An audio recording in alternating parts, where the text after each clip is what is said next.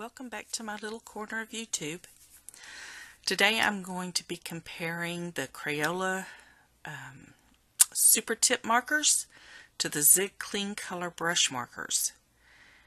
And I don't know if you've tried using your Zigs to watercolor stamped images or not, but I really enjoy using them that way.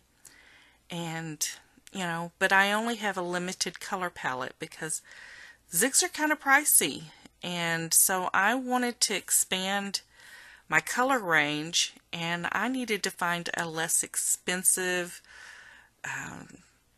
way to do that. So I thought I would give the Crayola markers a try and see how they compare to the Zig markers. And so I'm going to do a side-by-side comparison and let you watch as I give it a try and see what you think. After the first color, I'm going to go ahead and speed it up so that I don't bore you, because I'm really not good with chit chat. I just love watching YouTube videos and listening to the stories and hearing people talk, and I don't have that gift. So I'm just going to turn on some music and just let you watch, and I'll come back at the end.